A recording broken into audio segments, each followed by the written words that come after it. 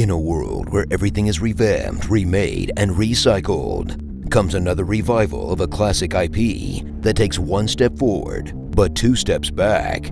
I mean, it's like you can't even beat everyone to death with a giant dildo anymore. Just saying, you can't just backpedal from something like that. Saints Row. Jump into the chaos of Saints Row once again, as the year 2022 brings us an entirely new vision of the Saints crew, with new mechanics, glossy visuals, and a cursed customization system that would give Spore a run for its money, that puts a coat of brand new paint on the tried and true Saints formula of solving all your problems by shooting things until they explode. You know, the American way, that despite the facelift doesn't add anything particularly new, but plays well enough if wanting violence and driving into things like you're a geriatric with a death wish is what you want to do with your Saturday night. We bring the party! Experience the frantic third-person shooting action of Saints, where you'll dodge gunfire from all sides against the onslaught of AI they throw at you, that you can mostly deal with by rolling around like Sonic on Adderall. Then use your handful of skills that range from throwing grenades to straight up doing a falcon punch, because you got tired of putting 4,000 rounds into a single goon. In mechanics that are fine for a third-person shooter but feel pretty dull in contrast when you straight up had superpowers. In a game that's clearly trying to go for a more toned-down premise, but still makes you get into almost every car by going feet first through the window. I think they could have kept all the ridiculous shit if your character was just going to look like Ronald McDonald going through a midlife crisis and turn to crime. Watch the rise of the titular Saints as you build up your gang from zero by literally pissing off everyone around you.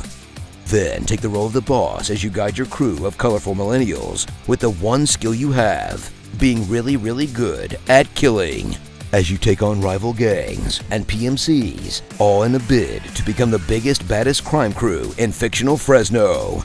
Boiling down to the age-old tale that friendship is truly the greatest weapon of all, right next to the rocket launcher, in a story that makes no sense if you gave it even a second of thought.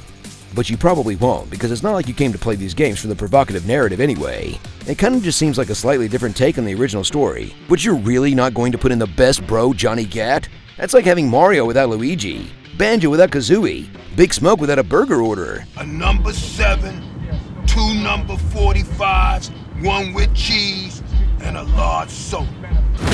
Uncover the eventful open world of Santa Ileso as you blast through all the usual open world stuff and plowing through every car and civilian on your way to get there, which is made easier by apparently being denser than a small star as you knock vehicles away like you're playing rugby against a preschool. Then commit the numerous ridiculous crimes for money, ranging from shooting people from the roof of a car, doing a battle royale, or participating in a LARP, as each somehow gets you one step closer to literally building your criminal industry that, despite the generic open world, is still filled with some pretty interesting things to destroy. Yeah, I know the biggest addition is being able to flight suit away from a car like a giant flying squirrel or whatever, but being able to use a porta potty like a mace is definitely the standout feature.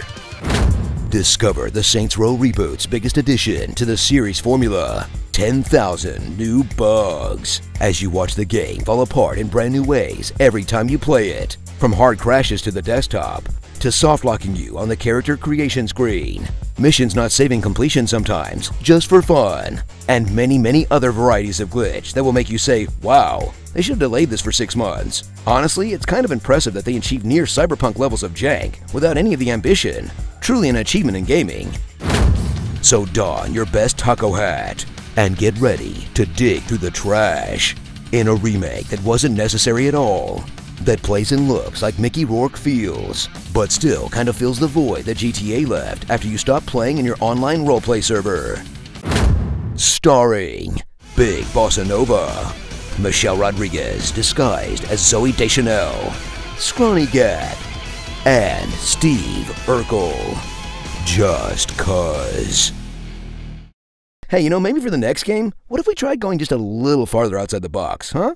I mean, this game didn't even let me play as a toilet, not even once. Tell us what you'd like to hear in my epic voice in the comments below. This is the story of someone too tough to beat, someone known as Kid Chameleon. It's so easy when you're evil. Your tears are all I'll ever need. Wahahaha. People might get old, but victory sure doesn't. The spice must flow. With great recession comes great debts.